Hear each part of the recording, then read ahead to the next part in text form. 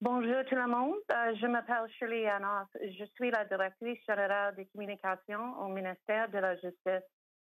Welcome and thank you for joining us for today's news conference regarding the Senate passing of Bill C-15, the United Nations Declaration on the Rights of Indigenous Peoples Act in the Senate. I acknowledge with gratitude that we are starting this press conference from the traditional territory of the Algonquin peoples. Given that so much of what we do is now taking place virtually, I would also like to acknowledge the traditional territories on which you may be. We are joined today by the Honourable David Lametti, Minister of Justice and Attorney General of Canada, the Honourable Carolyn Bennett, Minister of Crown Indigenous Relations, National Chief Perry Bellegarde, Assembly of First Nations, Natan Obed, President of the Inuit Tapiriit Kanatami, David Chartrand, National Spokesperson, Métis National Council, and Chief and Dr. Wilton Littlechild, who, if you are not aware, was instrumental in the work of Indigenous peoples worldwide to advocate for and establish the UN Declaration on the Rights of Indigenous Peoples. To start this event in a good way, we are joined by Elders Verna McGregor, Albert McLeod, Mika Kakuduk, and Verna de Montigny. We'll have an opportunity to hear short opening remarks from each of our guests. Then we will go to a Q&A over the phone line. As usual, we will go to one question and one follow-up. Le format est d'une question et avec une suivi. S'il vous plaît, posez vos questions dans la langue officielle de votre choix. Feel free to ask your question in either official language. I would like to now turn to Algonquin Anishinaabe Elder, Verna McGregor from Kitigan-Zibi, who will open our event. Elder McGregor.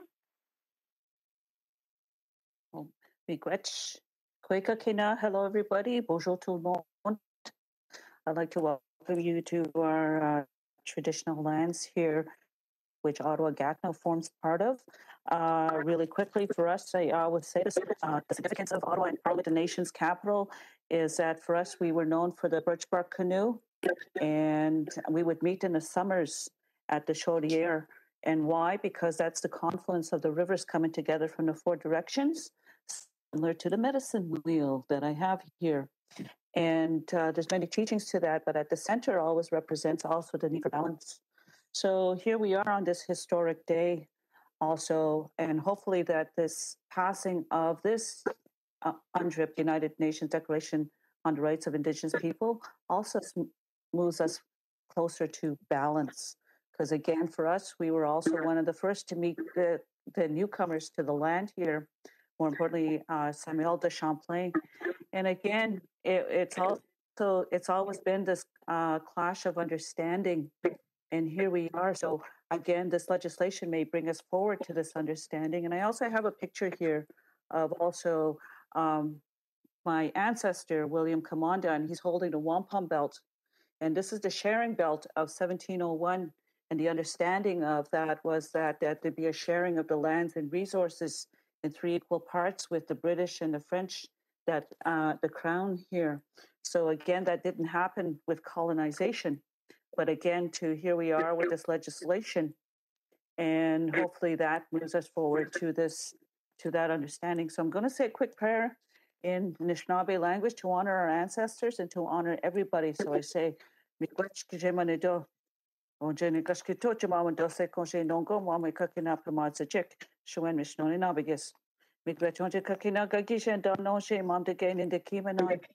Like question cause on in the Kimanan, we do Kakina Pamas, Jictinis were Conche, on Janagatuabdan, Kakina Guchin in the Kimanan, Mom the gay, National Bear Key. Migratonji Kakina, take Tijugo teases, to be keys as a Shechanang shug.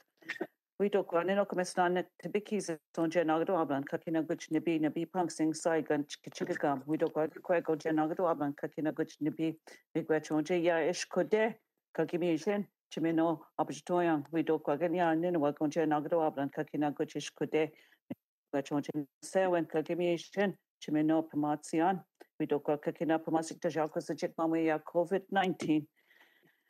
Conchishquat and great decimen here and obigus. We got chonja kakina, and West Seasuck. Now we got a jik, Pimodagajik, Pimisajik, Pimudagajik, me Jim Wajik kakina, good Schwen Mishnon and obigus. Mom de game, we got chonja and Chino dog and actin as well conche. No comisnan and shom sin on a shit. And don't this one, she don't go on chain and up no G shuck. Schwen Mishnon and obigus. Me gwetch, me gwetch, me gwetch, me gwetch. And I'm just thanking you for coming here and I wish you well. I thank all and also the air, the fire, and the water, because all four elements are important to sustain life. And we are all. And one of the teachings is that we're also given. All people were given the teachings also to look after the earth. So I say I send you good wishes, and I say congratulations, everyone. Miigwech, merci. Thank you. Thank you, Elder McGregor. I would like to now turn to Elder and Two-Spirit Advocate Albert McLeod from the Nisichaway Asik Cree Nation and the Métis community of Norway House for his opening words. Elder McLeod? Thank you and welcome everyone this morning to this circle. As we are instructed by our elders and knowledge keepers, we know as humans we don't do this work alone. So we are guided to acknowledge that part of the natural world, the spirits of our ancestors who have guided us on this journey together to where we are today. Also, it is a time of the summer solstice when the sun is at its highest and we get to go on the land to pick the medicines, to gather the food, and also to gather the animals that we use for our clothing and for our food. And we're told to acknowledge that part of the natural world, to acknowledge and honor through the tobacco that is being offered today, as well as I'd like to thank Berna for this smudge, in that we're instructed to purify ourselves in recognition that these spirits will present themselves today as we do this work. So we are told to turn to the east to acknowledge and honor that doorway that brings the different winds. The south, to honor and acknowledge those winds that bring change. To the west, to honor, acknowledge those winds that bring change. To the north, to honor and acknowledge those winds that bring change. And as this just changed today, that we are all embarking on this journey together. And I want to acknowledge Wilton Littlechild for his long journey in guiding us to where we are today, about our inalienable and inherent rights as Indigenous people, our connection to the land that gives us life, our philosophies that guide us and have been here for thousands of years. So I am in Winnipeg in Treaty 1 territory in the homeland of the Métis. I live on the Red River, about a block away from where Louis Riel actually had a plot of land. So I think it is, that all of the spirits have aligned for this day, that we come together to do this work as we seek to be human. And it is a journey that we are all on, whether we are Indigenous or non-Indigenous on this land. As well, we look to the earth, the fifth direction, the earth that gives us life. We look up to the sky, the spirit world that guides us. And finally, the seventh direction is the circle of humanity, which is all of us today. That we weave ourselves into this world, into this dimension, and we complete that full circle of life today to do this very difficult work of learning what it is to be human. Miigwech.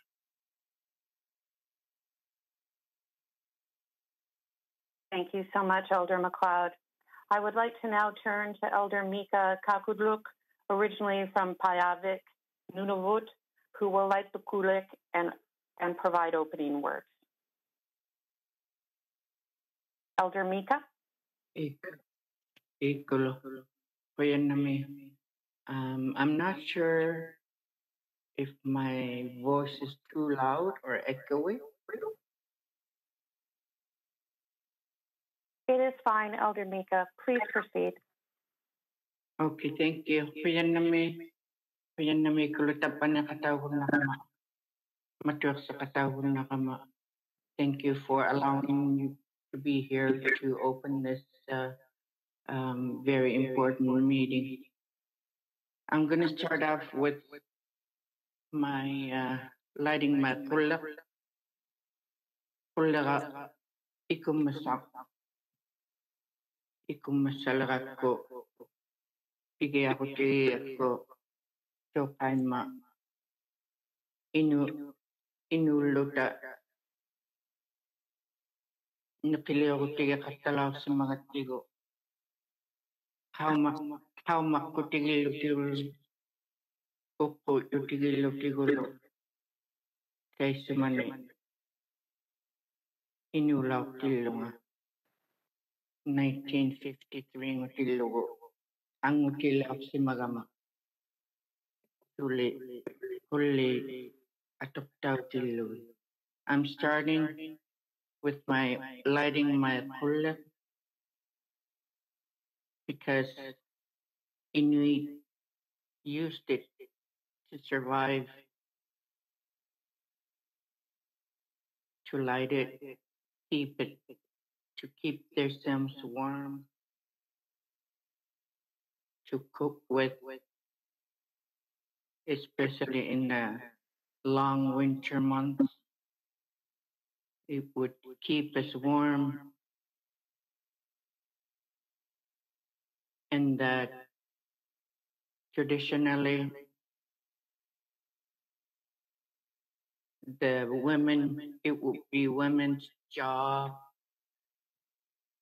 but at times men would also use a smaller kulla when they're out hunting. So it was used for both. And in one time in my lifetime, when we were introduced to electricity, we disowned it. We didn't use it anymore as if it was not part of our life. And not too long ago, I started relearning about the kulla, the traditional oil lamp when I'm lighting. And that I'm very happy that even though some of the other issues for Inuit were left, were disowned, that we are able to get them back. And this is one of the great example what I'm lighting, that it's back. We can relearn it. And I believe what the meeting is about the law or the rules within the Canada. Tana asualo pullaga ikum masakilogo tuwang nakatiakto katimeu tiyong usyok ni mana ulla. Piyan na may kulo ilagayaw tikaw kung nakama amata ko Justice of Canada may okay katimaying ilo ilagayawang ilo ilagayaw tikaw tiyaw kung nakama piyan na may kulo nalatunga kay makalaw. That's it for now. Thank you. Thank you, Elder Mika. I would like to now turn to Métis Elder Verna de Montigny from Fouillard's Corner, or Le Coin, who will provide opening prayers. Merci. I would just like to say good morning to everybody and thank the elders before me, Verna, Albert, and Mika. their beautiful prayers. This morning, I would just like to thank the Creator for waking up to another day and protecting us while we sleep. Also to thank Mother Earth for always being here for us and providing for us everything that we need, all our needs. I would like to ask our ancestors to be with us and walk with us today on this honorable day we are to hear and see. I'd like to ask for a blessing for all our families. And always, I like to keep in our prayers things that are happening in our world today, the little children that never made it home, the COVID on Mother Earth right now. I'd like to ask for a healing hand to be placed on the families of those children and a healing hand placed on Mother Earth. She is suffering at the moment, and I always pray for her. Ujik jamanito marsi, uta emnakshkatoyak. Ayuniti, spetamak, the bunnavel, which bilsi 15. Marsi ekunskayan paranotjoni, kakyew ekiwanskayak, eknemiak. Marsi ta mama sa termina utayat porkenan tutan. Wigwetchemok, moshomananik, kokomananik, tuichi kuyak, pichmuhtechiga vikianananos. Mina de gwetchkemon abu kerbuju, kechamaneto, kakyew de kayayak, bioyayak, benemiyak, unot famimina, kakyew de kayachik. Oma anosh betenan, leononsma, ushte dalstanat, ekipashpi chachik. Important ma porkenan. Kakyew knatstatonan, ketetenananos. The announcement we're about to hear today from the Senate, the passing of the Senate of Bill C-15. It's important for us today. Let us keep in mind that with this bill, we can work in unity to protect, to promote, and the rights to be recognized, not only of our people, but for everyone. As always, Lord, I'd like to close in prayer.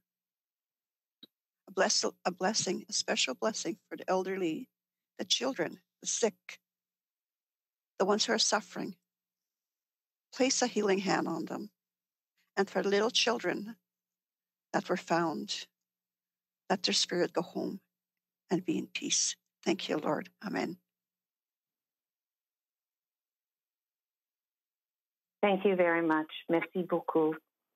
Je cède maintenant la parole à l'honorable ministre Lametti, who will say a few words. Minister Lametti, over to you. Kwe, ulakut, tansi, sego, hello, bonjour. I too would like to begin by acknowledging the Algonquin Anishinaabe people from whose traditional territories I am joining you today. Thank you to all the four elders for beginning and eventually closing this event in a good way. I'm pleased to join the Honorable Carolyn Bennett, Chief Dr. Wilton Littlechild, National Chief Perry Bellegarde, President Natan Obed, and Vice President David Chartrand.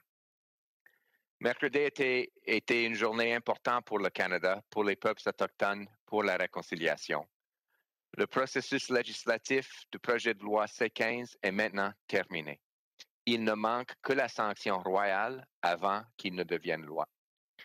L'adoption vient après les moments particulièrement difficiles des dernières semaines.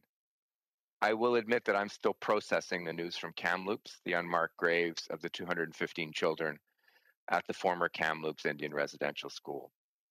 This discovery reflects a tragic and shameful part of Canada's history that continues to haunt us to this day. And it underscores the work we need to do as a country to fully understand, acknowledge, and respond to the national tragedy of residential schools. We have to address the legacy of injustices, including systemic racism and discrimination, that continue to hold back Indigenous peoples across Canada. It's easy to be pessimistic or cynical about the future of reconciliation, but I believe the passage of C-15 represents a sign of progress and a reason to be optimistic. This moment has many authors, and I want to start by acknowledging the dedication and the vision of Indigenous leaders across Canada. I want to honor the many First Nation, Inuit, and Métis leaders who advocated for this legislation to implement the declaration and whose efforts have led us today. In particular, Chief Dr. Wilton Littlechild, one of the architects of the declaration and a powerful voice for its implementation here in Canada. Mon ancien collègue Romeo Saganache, qui a présenté le projet de loi C-262, ayant servi de fondation à l'élaboration du projet de loi C-15. Je remercie le chef national Perry Bellegarde, le président Natan Obed et le vice-président David Chartrand de leur plaidoyerie et leurs efforts pour la reconnaissance des droits des peuples autochtones. I want to thank modern treaty and self-governing nations, rights holders, treaty partners, Indigenous youth, and national and regional Indigenous organizations, including those representing Indigenous women and Two-Spirit and gender-diverse people. Of my many colleagues in the House of Commons, I want to single out two in particular, Mike McLeod and Jaime Batiste for their leadership, and I want to thank Sakich Henderson for his inspiration over all of these years. Your invaluable help helped shape C-15. Our work together is not over, it's just beginning. I believe that the passage of Bill C-15 will provide the foundation for transformational change in Canada's relationship with Indigenous peoples. I have heard the critics who think this bill is an empty gesture. It is not. Once law, Bill C-15 will require the Government of Canada to work in partnership with Indigenous peoples to align federal laws, policies, and practices with the Declaration. Le préambule du projet de loi guidera ce travail, soit reconnaître que nos relations sont fondées sur les droits inhérents à l'autodétermination et à l'autonomie gouvernementale. Reconnaître l'importance du respect des traités et des accords et souligner la nécessité de tenir compte de la diversité existante au sein des peuples autochtones lorsque nous mettons les mesures législatives en œuvre. I know there is some impatience amongst Indigenous peoples to get going on all this. I have heard it from all three leaders speaking today, but that time has come. Together, we will develop the action plan and we will lay out the next steps for the implementation of the Declaration. Engagement will be broad and inclusive and through cooperation and collaboration with Indigenous partners. We will identify the priorities to shape both the action plan and the measures for aligning federal laws with the Declaration. Notre passé et notre présent pèsent lourd devant le travail qui nous attend. Mais nous avons l'opportunité de léguer un héritage d'espoir et de renouveau aux générations qui nous suivront. Moving together is going to take a lot of hard work. There are going to be good days and there are going to be difficult days. But I'm an optimist. As we begin this process, we're guided by the words of the Truth and Reconciliation Committee. Canadians must do more than just talk about reconciliation. We must learn how to practice reconciliation in our everyday lives, within ourselves and our families, and in our communities, governments, places of worship, schools, and workplaces. C-15 gives us a roadmap that will help show us a way to a better Canada. We look forward to royal assent and to the start of a new chapter in our collective history, one that we will write together. Megwich, Nakurmik, Merci, Niawan, Chinskumatan, Hi. Thank you. Merci. Merci beaucoup. Thank you, Minister Lametti. Je cède maintenant la parole à l'honorable Minister Bennett, who will say a few words. Kwekwe, Udlakut, Tansi, hello, bonjour. Je me joins à vous aujourd'hui des territoires traditionnels des Mississaugas of the Credit, où nous honorons tous les peuples autochtones qui ont pagayé ces eaux et dans les mocassins ont parcouru ces terres. Thank you so much to Elder Verna McGregor, Elder Albert McLeod, Elder Mika Kudluk, and Elder Verna de Montigny for starting us in such a good way today. I'm pleased to also be joining you virtually alongside my colleague David Lametti, National Chief Bellegarde, President Obed, National Spokesperson and Vice President Chartrand, and Chief Willie Littlechild. As we've been reminded over these past difficult weeks, Canada has a long way to go to right past wrongs and bring an end to the systemic violence, racism, and discrimination experienced by First Nations, Inuit, and Métis. La mise en œuvre de la Déclaration des Nations Unies sur les droits des peuples autochtones nous rapprochera de cet objectif commun. Il s'agit d'un pas en avant essentiel pour affirmer, protéger et faire respecter les droits humains des peuples, familles et communautés autochtones à travers le pays. In 2016, I was honored to be at the United Nations to update Canada's position to a full endorsement of the Declaration. We began engaging with First Nations, Inuit, and Métis on the implementation of rights of Indigenous peoples.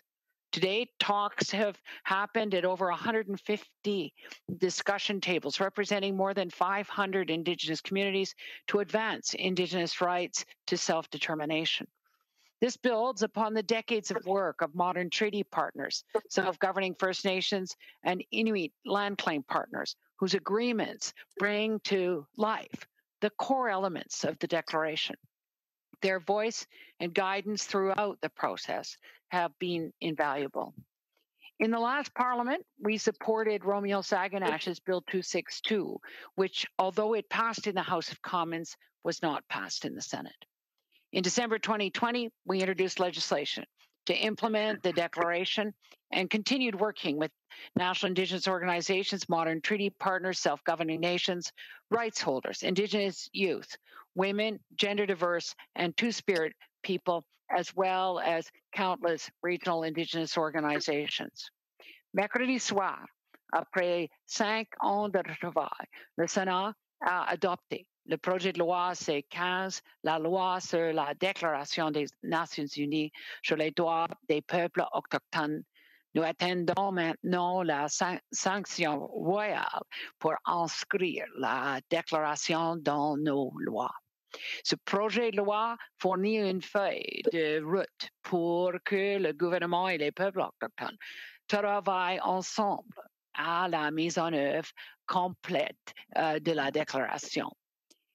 The Act affirms the human rights of Indigenous people in Canada. It means addressing the racism and discrimination Indigenous people and Two-Spirit and gender diverse people face every day.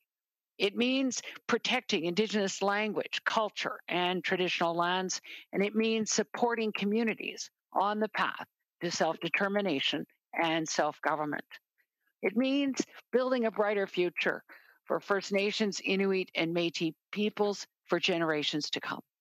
En travaillant main dans la main avec les peuples autochtones, nous mettons en œuvre les droits de l'article 35 et nous respectons le principe fondamental « rien sur nous sans nous ». La Commission de vérité et de la réconciliation et l'enquête nationale sur les femmes et les filles autochtones disparues et assassinées ont toutes deux demandé au gouvernement fédéral de mettre en œuvre la déclaration comme cadre de la réconciliation. Today, I am pleased that we are moving forward on those vital calls to action and calls for justice. Together, we are continuing to walk the path of reconciliation. In closing, I would like to express my thanks to the Indigenous organizations, governments, and grassroots groups who have been advocating for the Declaration for decades at home and abroad. And I'm so pleased that Dr. Wilton Littlechild is able to be with us today. Dr. Littlechild, your leadership has been invaluable to getting to us to this day. The members of the House of Commons Standing Committee on Indigenous and Northern Affairs and the Senate Standing Committee on Aboriginal Peoples for their expedient study of the bill, and all members of the House and Senate who voted in favor of the declaration, allowing it to pass without delay. Special thanks to Senator Lubicon Benson as the sponsor of the bill in the other place, and to Parliamentary Secretary Gary Andasangari, whose wise counsel, relationships, and hard work have been invaluable to getting us to this historic day. We will continue to work in partnership to put the declaration into action, to close socioeconomic gaps, advance reconciliation, and renew relationships based on the affirmation of rights, respect, cooperation, and partnership. It will be generational work. It will involve the voices of Indigenous peoples, Indigenous youth, women, gender diverse and two-spirited people, communities, and experts. It will involve treaty groups, modern treaty and self-governing nations, First Nations, Inuit, and Métis partners from coast to coast to coast. Guided by the spirit of the Declaration, together we will build a better Canada for all Indigenous peoples and all Canadians. Miigwech, Kuyanamik, Marci, thank you, merci. Merci beaucoup, Minister Bennett. I will now turn it over to Assembly of First Nations National Chief Perry Bellegarde. National Chief. Thank you. Ista kakia no tentek no akomagna kena naskom tinoa anu motainan semanato kena naskom tin. Algonquins jenishna be kena naskom tinoa. Ista kuskatea muskus is uskunaganud Treaty 4 territory. Just thanking you all as relatives and friends and acknowledging the Algonquins here in Ottawa on their ancestral lands that I'm speaking from. I also said I'm from Little Black Bear First Nations in Treaty 4 territory, southern Saskatchewan, and acknowledging the Creator for another beautiful day, giving thanks for this beautiful day. I also want to thank the elders for their prayers and their guidance, their good words, to remind us all that we're all related, we're all connected, and as well to pray for those healing hands to be placed on Mother Earth, but as well our little children, those little ones. So I thank you so much for your good words, all of you, in guiding us and starting off in a good way. To Minister Lametti and Bennett, I greet you, and as well to my colleagues, President Natan, Obed, and Vice President Chartrand, and Chief Wilton Littlechild. Thank you all so much for your leadership and partnership. This is a very historic moment today, and I acknowledge all the leaders and champions who worked for so long, first, to have the declaration adopted at the United Nations, and then to have the implementation legislation adopted into Canadian law here in Canada. I do want to acknowledge Romeo Saganash, whose private member's bill, Bill C-262, provided the model for Bill C-15 and played such an important role in building the momentum to get this legislation passed. I'd also like to thank and acknowledge Minister Lametti for your leadership and your commitment to tabling this legislation that's at least as strong as Bill C-262, and as well to acknowledge Senator Patty Labucan Benson championing Bill C-15 in the Senate, and all the senators and members of Parliament who have stood with us to get this very important piece of legislation passed. The UN Declaration is a powerful tool for protecting and realizing the inherent rights and treaty rights of First Nations. This bill is a powerful tool for building a better relationship with Canada, in which those rights, our rights, must be respected and upheld and implemented. And it is part of our roadmap to reconciliation in this country. And during the time that this bill and its predecessors have been before Parliament, Canadians have been reminded again and again of the profound and urgent need for real and lasting justice for Indigenous peoples. Dealing with systemic racism and discrimination, we all know, needs systemic solution. That's what's required in the healthcare system and the justice system, the educational system, across the board. This is a day to acknowledge our collective accomplishments and acknowledge that implementation legislation is long overdue. There's a lot of hard work ahead of us. And I am grateful for the fact that Parliament has realized that this urgent work must not be delayed any longer. The passage of Bill C-15 into law is the first step. First Nations people are eager to get to work on bringing the UN Declaration to life in Canada. I'm excited to hear those two words, royal assent. Thank you so much, all of you. Thank you so much, National Chief Bellegarde. I will now turn the mic over to President of the Inuit Tapiriit Kanatami, Natan Obed. Nakumik, thank you. Ulakut, everyone. It's so good to see all of you here this morning. I want to first thank the elders for your opening prayers. I'd also like to recognize my fellow Indigenous leaders, National Chief Perry Bellegarde, President Chartrand. It's so good to be here on this stage after spending so much time working and advocating for this particular moment in this particular day with both of you. Also, I would like to recognize Minister Lametti and Minister Bennett. I want to thank you both for your dedication and your leadership on this file, and a truly open process through Bill C-15 to improve the legislation up until the day that it was introduced for first reading. So I do want to recognize how difficult that might have been for the institution, for Canada, and for the Canadian government to work with Indigenous leadership and co-develop this piece of legislation that we see here today before us, receiving royal assent. Inuit welcome Bill C-15 and applaud Canada for showing leadership by being the first country to pass legislation intended to implement the UN Declaration. This particular piece of legislation will likely influence how other nations prioritize and approach implementation of the UN Declaration globally. I think it's very important to recognize that this is something that shows Canadian leadership towards reconciliation, and it shows leadership towards the ability for Canada to recognize that Indigenous rights are human rights.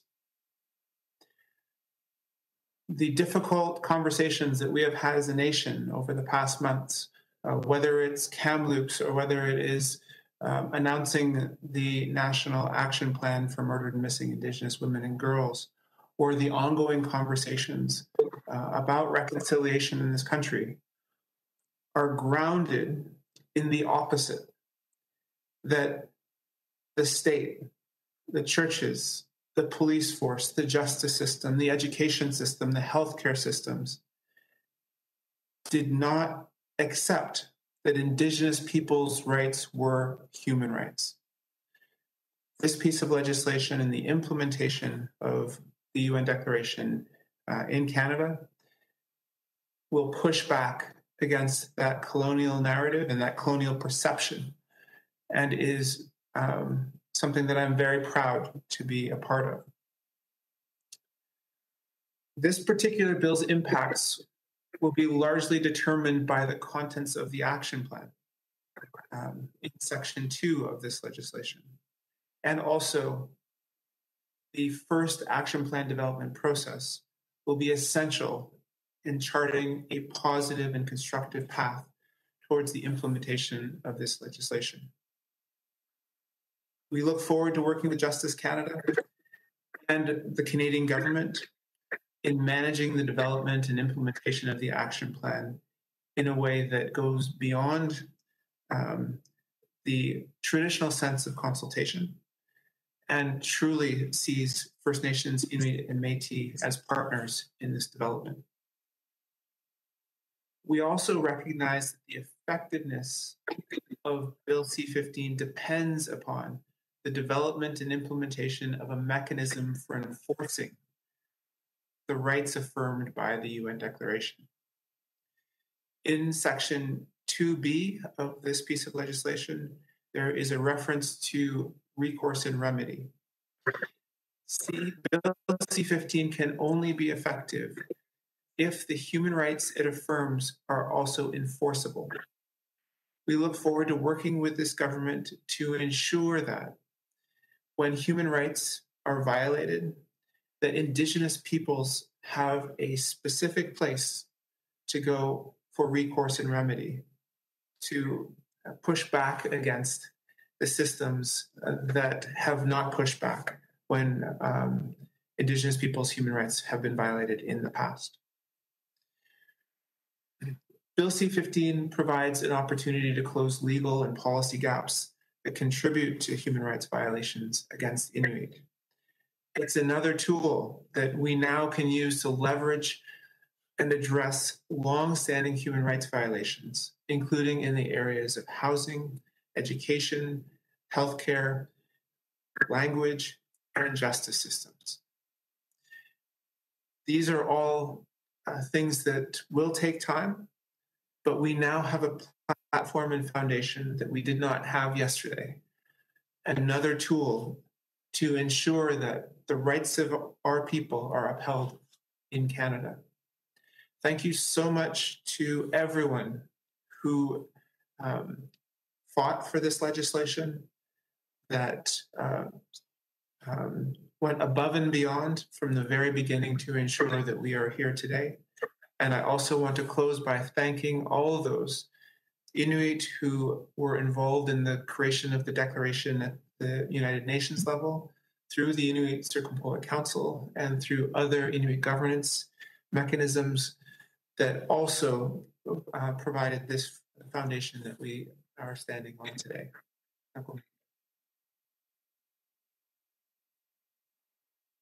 Thank you very much, President Obed. Je cède maintenant la parole à Métis National Council Vice President David Chartrand. Vice President Chartrand.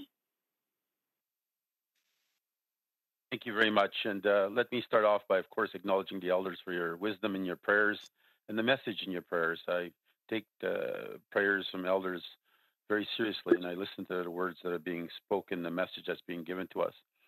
And I want to, of course, thank my good friends, Bellegarde, National Grand Chief, and of course Natan, very good friend of mine from the Inuit, for working together as a team. And even though we had our differences, we have our different issues we speak of in our meetings as we moved on UNDRIP, we always came with a consensual view of this needs to come forward for a better Canada. Minister Lametti, of course, I want to thank you for all your work, and Mr. Bennett, I want to thank you for all your work. And all those in Parliament and Senate, I want to thank you again for doing the right thing and getting this passed. And there's one more person I want to thank, and that's, of course, the Prime Minister. He never wavered from his commitment to Indigenous people, and he's kept his promise. And it's reconciliation to him is not a buzzword; it has meaning, and we're seeing the benefit of that caliber of leadership. That's making it very clear we need to find change for Indigenous people in this country. I look behind my shoulders and I see Riel, and I think about 1870, and I think about what happened to the Indigenous people. First Indigenous government to ever bring a province into confederation, and I look back and I reflect upon Treaty 1 that came after that in 1871, and all the treaties that come after that in the prairies. And I ask myself the question, imagine for just a moment if we can reflect that UNDRIP would have been passed and that we would have been treated with respect and treated as human beings and people of value, and instead of being treated as less human and that we need to change and strip us of our culture and identity. Just imagine if UNDRIP was actually real in 1874, where the Indigenous people would be today in this country that we actually own.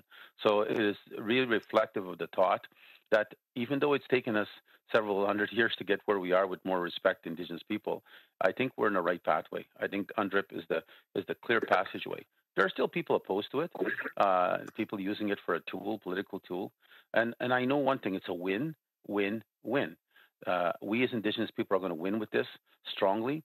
Industry, investors are going to win with this because now they'll have more confidence when they're investing in natural resources in our territories. And again, Canadians are going to win because at the end of the day, we'll find ability as government to government and nation to nation to sit down at a table equally, understanding each other. This is a blueprint. And for those that use it as a tool of fear-mongering, This is not a veto. We're not out there to kill industry. We're not there to kill anything. We're there to protect the environment, I assure you that. But we're there also to build the economy of our nation and in an equal partnership, in a process where we're all benefiting, all of us, not just one group, and the rest, of course, Indigenous people are the ones losing out at the end. So this is a change maker. This is something that's going to be that we'll reflect on. Hopefully, I'll live another 20 years, and I'll be able to reflect back a quarter of a century from now and say, wow, I was there. I was helped lobbying that. I was speaking in different functions in front of the Senate, pushing ministers, pushing those opposition. I do know the Conservatives, unfortunately, many premier Conservatives are opposed to this at this point in time. But I think they'll come on. Once they see the blueprint in action and once they see industry was also echoing the sentiments that it gives them a better understanding of how they move forward on investments. And any investor wants to know that if they're going to put their money in the business, they know they need to trust it. They can't be risking all their money and then find out it's not going to move or nothing's going to be built. So it's very clear this blueprint is going to start the fabric of how we come together. And I can say over and over, thank you, Government of Canada. Thank you, Canada, for finally making change to where we need to go. So on behalf of the Métis Nation, and on behalf of my president, Clement Chartrand, who actually worked with Wilton Littlechild many times at the United Nations, he did his part. And Wilton, you're still a hero to me. And when we go to Rome one day, we'll travel again together. So, but I want to make it very clear for the Métis Nation, we're proud of this country, and we're definitely proud to be part of this. And we are very supportive of this this declaration that's coming in legislation. And I said, as Bellegarde said, it doesn't become fully until it's royal assent. Then we all will jump in joy that the change is finally there, and we played a role in that. So thank you very much to all those that participate in this historic event that's taking place this morning. Merci beaucoup, Monsieur Chartrand. And at this time, I'm going to turn it over to Chief Dr. Willie Littlechild. Over to you, sir.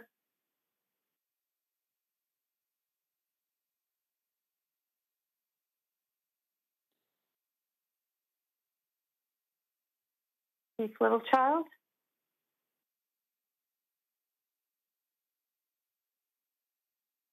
Wondering if you have your mic on?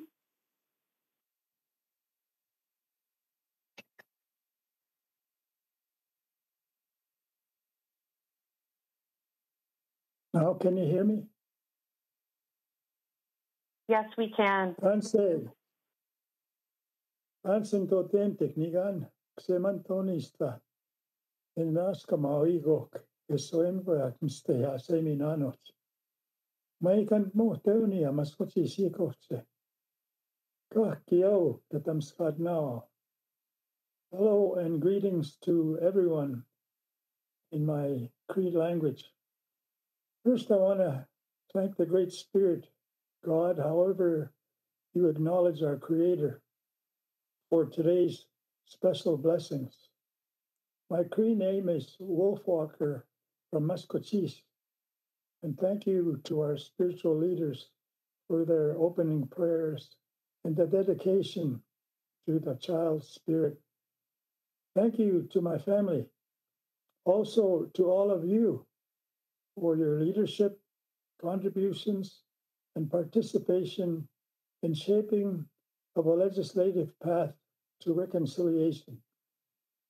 Maskwacis elders, leaders, and supporters all these years stated, all we want is recognition, respect, and justice. Many are gone now on their spirit journey who worked on the UN and the OAS Declaration on the Rights of Indigenous Peoples. Their dream and my goal was treaty implementation, honor, respect, and enforcement of a true nation-to-nation relationship. As a former commissioner of the Truth and Reconciliation Commission of Canada, in an effort to restore respectful relationships, we urged consideration of calls to action. We stated, based on the largest consultation in Canadian history and a key for success, the first principle ought to be the call on us to adopt the UN Declaration as the framework for reconciliation. As you know, the 4 pillars of the UN Declaration are first, the inherent right to self-determination. Secondly, culture, lands, territories, and resources. And fourthly, consent. All of which individually and collectively advance having good relations with Taskiwin or peaceful coexistence when seen through a positive lens or perspective. Similarly, the Bill C-15 at the outset in preambular paragraph 1 and others focuses on a very important instruction, the focus on reconciliation framework, which promotes a positive start and to working together towards being well. Also on healing from harms of the past. The significant objective of peace, in particular to the treaties of peace and friendship. The highlights of our elders and ceremonial guidance all are through our work to find solutions. These were the principles. Finally, authentic. It's not perfect, so it's with gratitude to all who fully and respectfully debated, albeit in challenging times, as we heard from both sides, as in the important aspect of informed and free, prior, and informed consent. We now take the best from each and focus on the next important and critical step, developing together an action plan, building on the strengths of our peoples, spirituality, and by working together to advance reconciliation. Now the work begins. Let's take the best of what we heard and felt and shape the best Canada can be, a country where we have good relations. The rest of Canada, let's put our differences aside because, as my friend President Chartrand said, when Indigenous peoples win, Canada wins, and indeed, the whole world wins. Akamemutan, nista, spokesperson. Hey. Merci beaucoup, and thank you.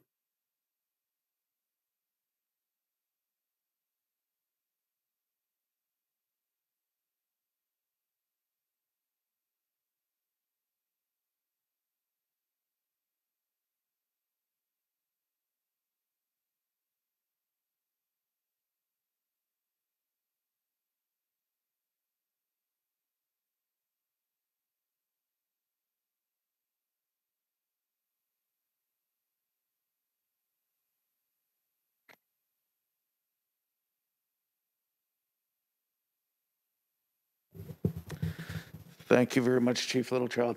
Our moderator is having some technical difficulties and will rejoin soon. But I think at this point we are able to go to questions. Je pense qu'on peut aller aux questions maintenant. Allô, opératrice.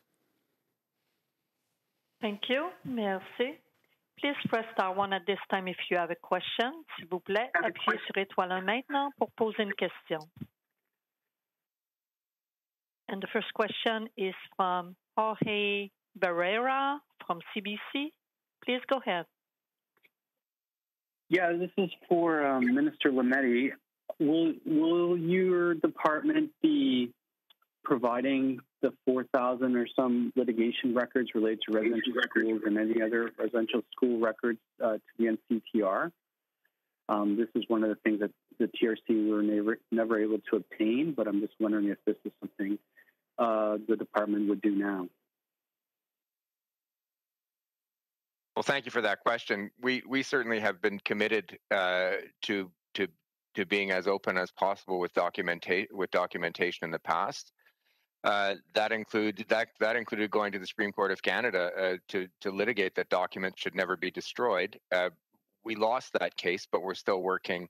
We're still working to move to make sure that anybody who needs access to documents for the purposes of compensation or other purposes has that access. So we'll continue. I will study this with more care. I'm not sure particularly to what you're referring, but certainly I'm willing to look at those questions. And in principle, we do believe in access to documents. Yeah, just as Canada has all the litigation from all the civil cases that were filed before the settlement agreement. And just a second question on the reparations class action that will now proceed now that the day scholars issue has been settled. Why does the government continue to argue in its filings that it did not ever mean to aim to destroy language and culture, and is reparations something that the government will now be willing to negotiate a settlement for?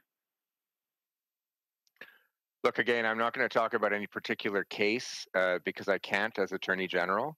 That being said, we believe in the principle of trying to resolve cases, litigation, reparations by agreement where possible. We have recognized as a government on more than one occasion systemic racism. We've recognized the wrongs that have happened.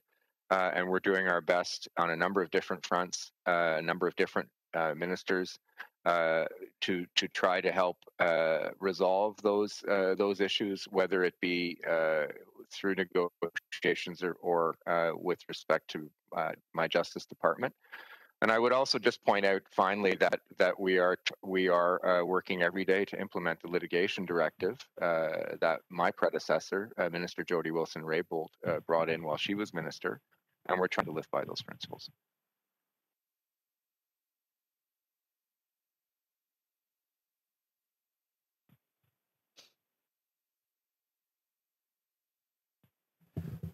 Operator, next question.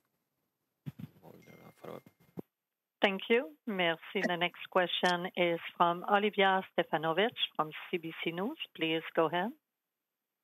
Thank you. This is a question for Minister Lametti. The Assembly of First Nations says your government's continued narrow definition of Jordan's principle is part of racist colonial policies. So why won't your government change its position on this? And I'm also wondering if the federal court rejects your judicial review on the child welfare case involving Indigenous children, is your government prepared to respect that decision and pay the full compensation? I'm not going to comment on the particulars of either a case or the negotiations that are ongoing under the leadership of my colleague, Minister Mark Miller. What I will say is that we are trying to resolve those issues, working with the AFN, working with other litigants in the two class actions, and we are proceeding with the judicial review in the federal court for what we feel are very legitimate reasons as well. So we are working in good faith to resolve those issues. The Prime Minister, Minister Miller have both said publicly that we will compensate those Indigenous children who were taken away from their families, and we're working very hard in order to do that. Thank you. And my next question is for National Chief Bellegarde. About a quarter of all COVID-19 cases in Indigenous communities across the country are in Quechua First Nation right now. I'm wondering what concerns you have about this particular outbreak. And I also want to know, since leaders in the community say that the federal government was slow to respond, that it did not send rapid tests or isolation units right away, is that acceptable in your view? Well, thank you for the question, Olivia. And first thing, I did talk to Chief Leo Friday a few days ago, and there's 232 cases of COVID-19, and it's affecting children and babies. And so we know it's an epidemic, it's a travesty. The issue really is overcrowded housing. There's 20 people in a house. And so he's asked for our help to ensure that we put as much pressure on the federal government to ensure that all red tape is put to the side and that proper housing, access to potable water, proper PPE are put in place to deal with that crisis. Getting Department of National Defense up there as soon as possible. And so we're going to keep advocating for that. We always say things are moving. Things can always be improved upon and move faster, and that's our job as AFNs to advocate for that. And again, we're going to keep pushing to make sure that those needs are met. Proper health care is very key, and it's important. So that's where that rests.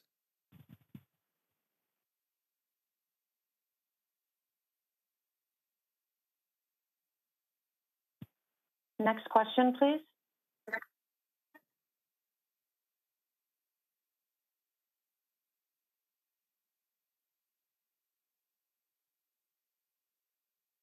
Thank you. The next question is from Teresa White, the Canadian Press. Please go ahead. Yes, hello, good morning. My first question is for Minister Lametti. Just picking up on an earlier question, you said Ottawa would prefer to compensate First Nations kids harmed by the child welfare system through the two class action lawsuits. Do you not think that this is the very definition of a colonialist approach, with Ottawa telling First Nations the way they would prefer to pay damages?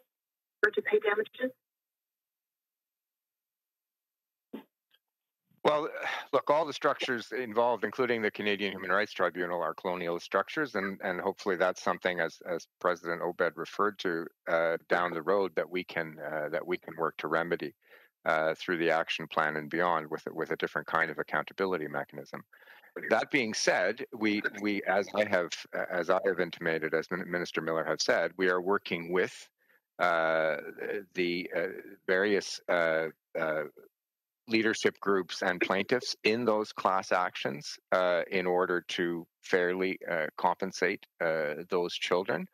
And as I have also intimated, we feel that there were serious problems in the manner in which the compensation ruling from the CHRT came out. And so we are moving in good faith to try to negotiate a fair resolution, as we have done with residential school survivors, as we have done with day scholars, and a number of on a number of other different occasions. And I think as a government, we have pushed the envelope in a positive direction on a number of these outstanding claims and cases, and we're continuing to do so in a wide variety of areas.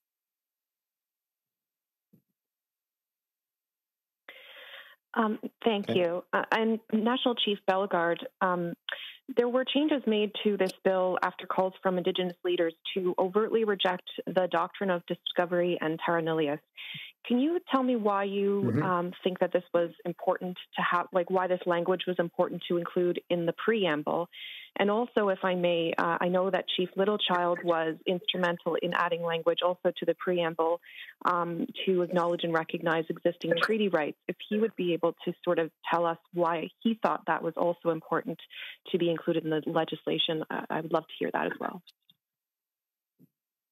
Thank you for that question. And you know, with the passage of Bill C-15, after the Chief's royal assent, you know, it's clear that it's a denunciation of racist and illegal doctrines used to deny our rights, inherent rights, Aboriginal rights, and treaty rights. And that's a doctrine of discovery and the doctrine of terra nullius. And those two doctrines are fastly becoming, not only in Canada, but globally, as illegal racist doctrines. And so to have them mentioned in there is very powerful about decolonizing Canada's laws and policies. So as part of the National Action Plan, you've got to update, for example, 4 outdated policies: comprehensive claims policy, specific claims policy, additions to reserve policy, and the inherent right to self-government policy are all currently based on denial of inherent rights, Aboriginal rights, and title and jurisdiction and treaty rights. And so with a recognition and a reference to the doctrine of discovery and the doctrine of terra nullius as illegal racist doctrine, things have to be brought in line. And that's something we've been talking about for years and years and years. So this is a powerful tool about our rights recognition and implementation. And getting the policies in line with this now is very fundamental to really building reconciliation in Canada. And so we look forward to getting this work started and done. It'll have a huge impact because as even in our treaty relationship, it was always about peaceful coexistence and mutual respect and sharing this great land and sharing these resources. We've never surrendered or given up anything. And that's fundamental to this going forward.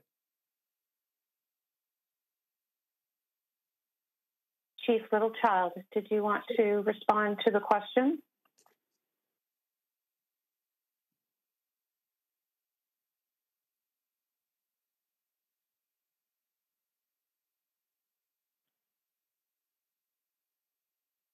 Not sure if you have your mic open.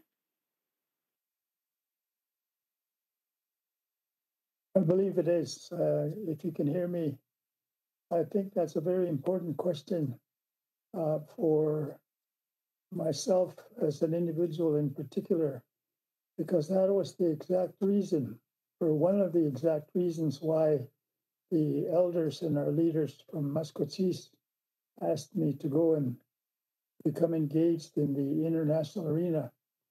By that I mean it was treaty violations in August 1977 with their concerns about the daily violations of our treaties that they wanted me to go back to the international arena to remind the world, they said, that we have international agreements, partnerships, and also, very importantly, that they understand, or they must understand, there's two sides to treaty. But the written part of treaty is all we had heard about until recently, when the Supreme Court of Canada declared that the oral testimony, how we as Indigenous peoples, tribes, and nations understand treaty, has to be given equal legal weight as the written text. So treaties, the violations of our sacred agreements is why we went there, and we proposed solutions, and one of which is a very legislation we're talking about today.